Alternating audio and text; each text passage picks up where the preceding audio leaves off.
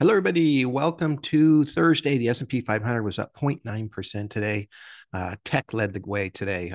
Big rally in tech. NASDAQ was up 1.2%.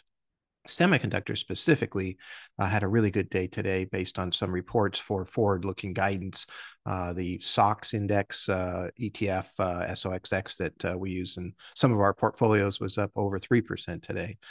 So it was a good day, especially after the last 2 days where we had a couple of down days. There's some catalysts out there that are kind of interesting because number one, first-time unemployment claims came in. They were quite low, lower than expected. So less people are applying for unemployment. That's another good sign of, a strong economy. We also had the mortgage rates drop down to about an 8-month low, which is a good thing. Obviously, housing and making houses and selling houses and what have you is a really big engine in our economy. So having those rates come down could help as far as that goes. And so we've got, a couple different things going on. We had the Congress, passing a resolution to fund the government, which is another thing I think that drove the market today. So a lot of good things are happening. Hopefully, we got a little bit enough of a downturn to kind of create some buying, to get some momentum, to maybe finally get back through this, all-time high. We'll see here. There's, still some adjustments that are going to be made here as the market takes a look at what's going on. Economy stronger than expected. Rate drop is, maybe not going to happen in March. Matter of fact, one of the Fed governors today came out and said pretty much what I said yesterday, looking at like July, September timeframe for rate cuts.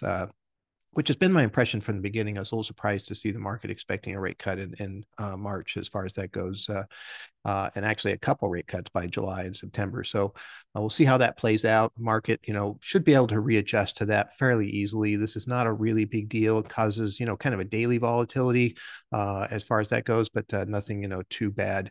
The momentum is still on the upside. The primary uptrend is still soundly in place as far as that goes.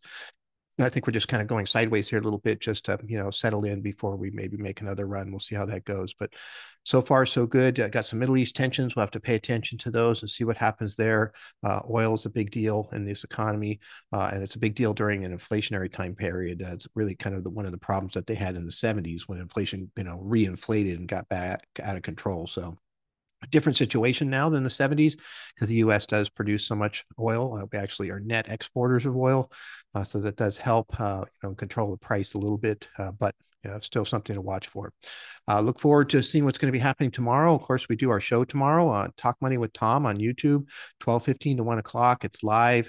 I give a summary with Ethan, about what we saw happening in the market for the week. And then you can obviously ask questions at any time.